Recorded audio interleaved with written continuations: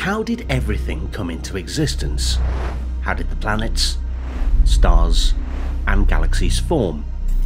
Is the universe infinite? Today we will explore these questions in depth, and hopefully we will have a sense of how grandiose our universe is. So how big is our cosmos? We humans have again and again underestimated not only the size of our cosmos, realizing that everything that we thought existed was just a small part of a grander structure. A planet, a solar system, a galaxy, a universe, and maybe even a hierarchy of parallel universes. But equally importantly, we've repeatedly underestimated the power of our human minds to understand our cosmos.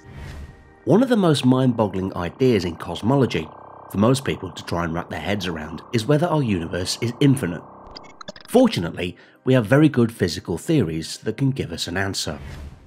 The best theory we have for what created our space, the inflation theory, which stretched out and created this awesome cosmos perhaps that we're in, it actually predicts that not only that space is big, but it generically predicts that it's even infinite. Now, we've repeatedly underestimated both our ability to understand the cosmos and also the sheer size of it. And the edge of what we saw here in our exploration of space is the edge of our observable universe. But what is the deal here? What are all these red, yellow, and blue spots that adorn the edge of what we can see? To understand this, it's not enough to just talk about our place in space. We also have to understand our place in time.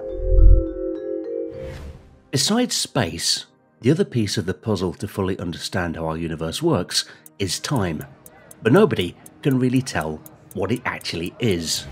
Fortunately, we can learn a lot about our place in time just from looking into the sky, because the sky is like a time machine.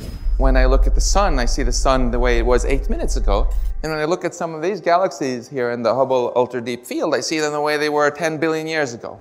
So what have we learned by observing the universe at various stages of its cosmic history? We have learned something really, really surprising.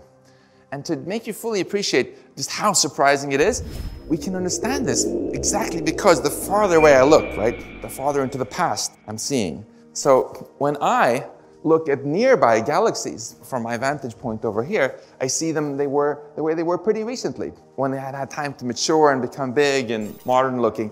When I look farther into the past, I'm seeing galaxies long ago that hadn't had time yet to grow up and become big galaxies. And really far away, all I see is baby galaxies that had not had time to do much growing at all. And beyond that, I see no galaxies at all, because I'm looking so far back in time that I'm witnessing the epoch before there were any galaxies that had time to form. All I'm seeing there is the raw material out of which the galaxies later formed, namely hydrogen gas.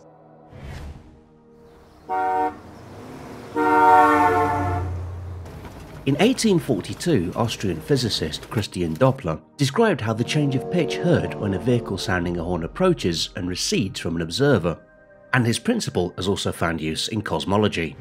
It's exactly the same way, not just with sound, but with light. So a galaxy flying away will have its light shifted to lower frequencies, which here corresponds to colors towards the red. So we call this redshift in astronomy. The more redshifted something is, the faster it's flying away. And Edwin Hubble discovered that pretty much all the galaxies he looked at were redshifted. Everything seemed to be flying away from us. And this is what we mean when we say that our universe is expanding.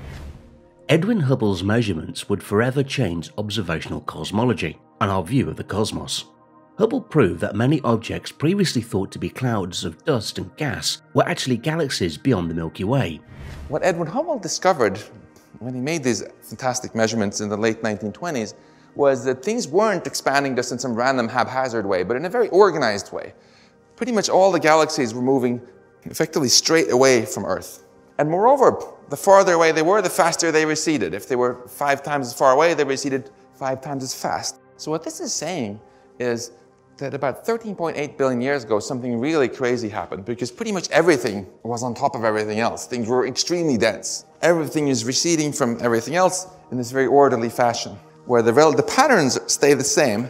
It's just that all distances keep getting increased by the same factor.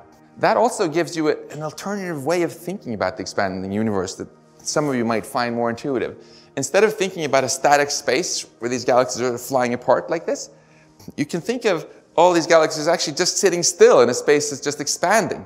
Now all distance is increased by the same factor. That's what we mean when we say that space is expanding. And it's allowed to do that, according to Einstein's general relativity theory.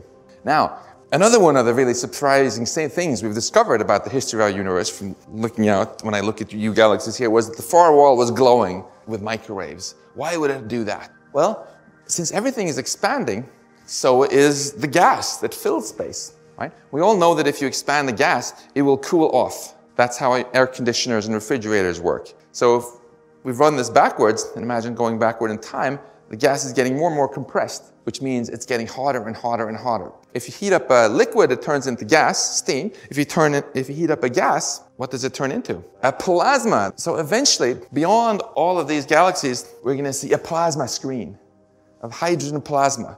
And that's opaque.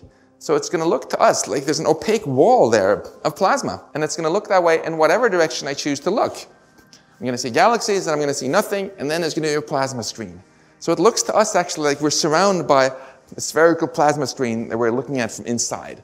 And we in fact have photographed this and gotten these beautiful images from the Wilkinson microwave anisotropy probe. These are baby pictures of what our universe looked like just 400,000 years after our Big Bang. 13.8 billion years it took the light to reach us here. The Planck satellite released even better images of this, going from 3 megapixels to 50 megapixels. It's really spectacular that we've been able to get this sort of images. These are photos of the most distant thing you can photograph in science.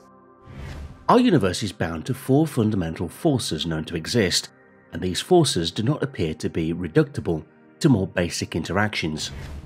We have seen that during the past 13.8 billion years, there were 2 quite different processes that went on. There was the process of expansion, which transformed our universe from small to big, from hot to cold, from dense to more rarefied. But in parallel with that, there was also this transition from smooth and uniform and boring to clumpy and interesting.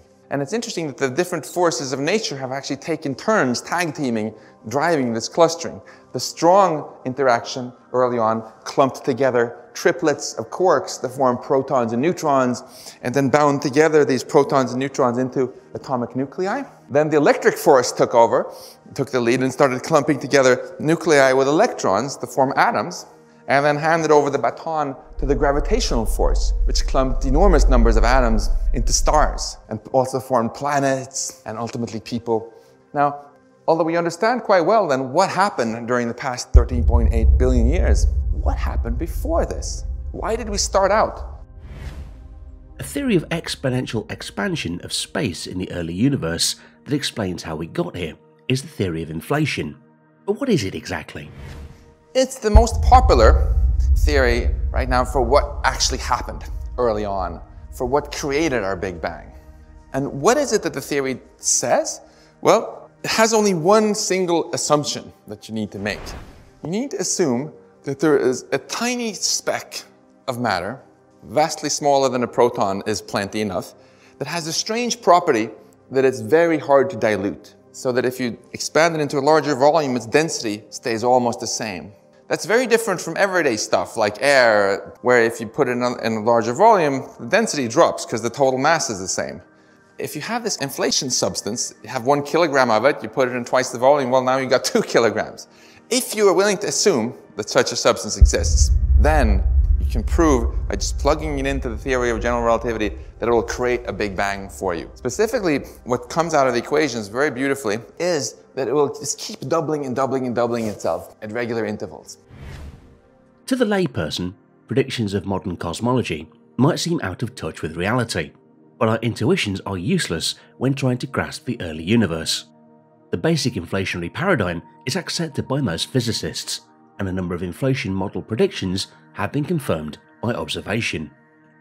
Our baby universe in the simplest model doubled every hundredth of a trillionth of a trillionth of a trillionth of a second. Then did so maybe 80 times, perhaps a lot more. You only need one assumption to get this, but you get a lot of predictions out. This is a theory that gives much more out than you put into it. What does it predict? Well, first of all, it predicts that there will be a Big Bang. We just saw how this repeated doubling actually causes a Big Bang. So it solves the bang problem in a sense, because there is no explanation. The equations simply assume that it's happened, and that it happened. It's very unsatisfactory. that you have to start out with an infinite space, which somehow, for some weird reason, all started expanding exactly uniformly, all at the same time, all with the same temperature, all with the same density. Basically, you need to start with it as some sort of miracle. Inflation, on the other hand, says, no, there's no miracle at all. You just need this puny speck, less mass than that of an apple, much smaller than a proton, and then it predicts our Big Bang, making everything we see here in our cosmos. Thanks for watching. Did you like this video? Then show your support by subscribing and ringing the bell to never miss videos like this.